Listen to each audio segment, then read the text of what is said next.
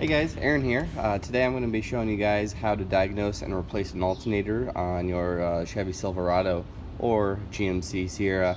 This particular vehicle is a 2015 Silverado LT with a 5.3 liter, but if you have the LTZ or any truck with a 6.2 liter, these procedures are going to be the same. Now, one thing to understand is that it's really important that you get the correct alternator for your truck. There's actually two different alternators that you can buy for these vehicles. One of them is, just for the regular trucks. The other alternator is if you have like the SLE or Denali package with the 6.2. That alternator output amperage is a lot higher, and actually I've seen it kind of mess things up with guys trying to swap out the higher output alternator for the lower one. So I'll provide the OEM part numbers and the link in the description. Just make sure you buy the correct one. The regular, I believe, is just 130 amp, and the upgraded alternator for the Denalis are 150.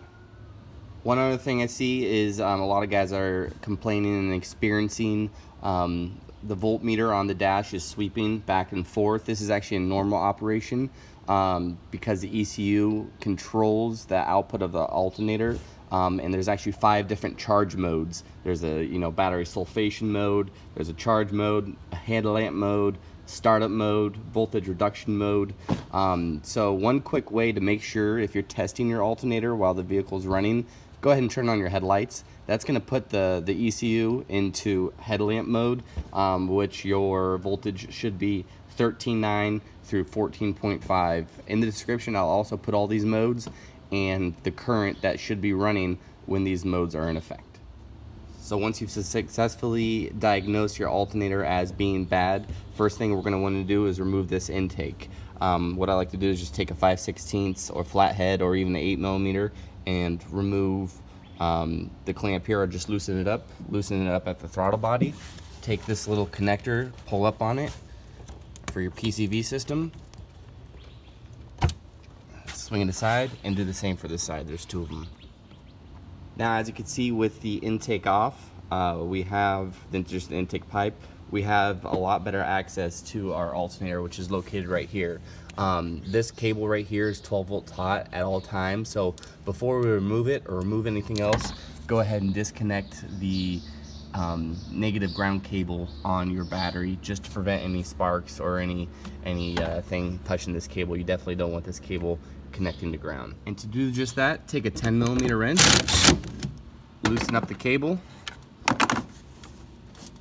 and simply lift up and shove it out of the way. Alright, once our ground cable off our battery is disconnected, take a 1/2 inch or 13mm and take off this nut.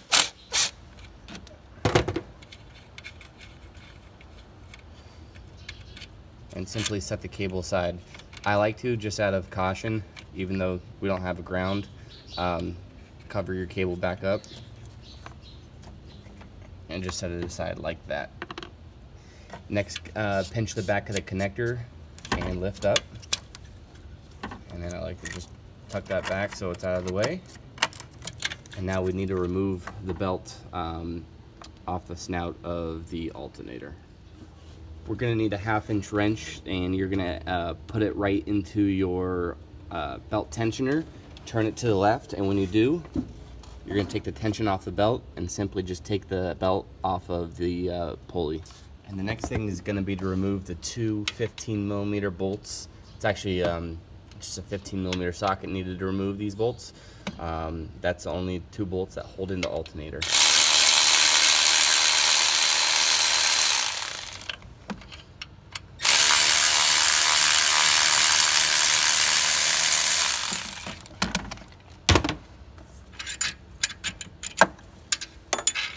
Keep in mind, there are 2 different sizes. The one that's shorter goes closer to the throttle body. The one that's longer goes towards outside the motor. What to do is going to be to pry the alternator out. Go ahead and insert a pry bar or a flat blade screwdriver and simply just pull up. It'll come right off. Now, once you have your alternator removed, one thing to note is that these bushings, there's little copper bushings that press in as the bolts tighten. It's 100 times easier to press these back, so just take a hammer and hit the bushings back a little bit, and that'll make installing your new alternator 100 times easier.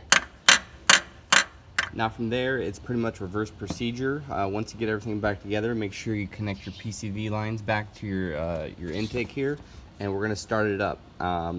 It's important to note that as soon as we start it, the ECU is going to be putting the alternator and charging system into charging mode for 30 seconds, and then the voltage may drop because it'll be going into a different mode depending if your wipers are on or so forth.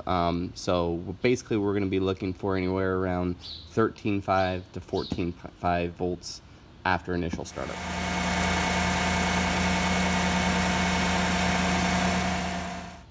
So there we are, 14.5 volts. We got a good working alternator now. I hope this video has helped you out. If it has, please like and subscribe. If you've got any questions, feel free to leave something in the comment section. Thanks for watching, guys, and I'll see you next time.